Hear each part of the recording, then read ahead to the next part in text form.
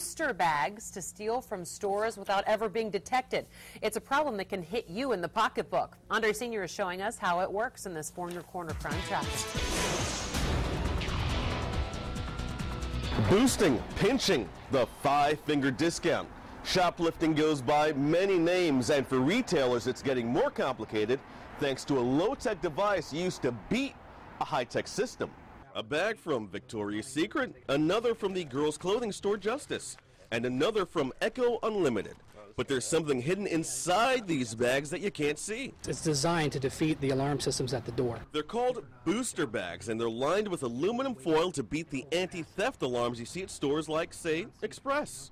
In fact, the most recent incident taking place at the Express store at the Coastland Mall in Naples. We had a call of a suspicious gentleman, two of them, that possibly had a booster bag. The suspects slipped away, but hours later, Fort Myers police arrested one of them.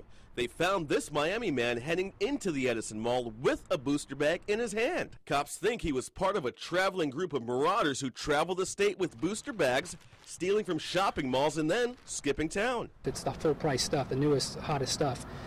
Put it in their bag, walk out the door, and the alarm doesn't go off. Turns out these booster bags are pretty easy to make. But most of the time they're handmade. There's probably videos on, I'm sure, on YouTube. Just like this video that shows you step by step how to make one, only with a pair of scissors, tape, and aluminum foil. According to the FBI, retail theft costs stores as much as $30 billion a year.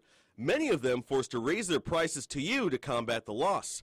But retailers are also fighting back with a new technology like this. They sit next to it and they actually detect the booster bag. But those are so new they're not available in Southwest Florida just yet. Well, Naples police say they visit with retailers at the Coastland Mall on a regular basis, teaching them tips on how to spot one of those booster bags. In Naples, Andre Sr., Fox 4, in your corner.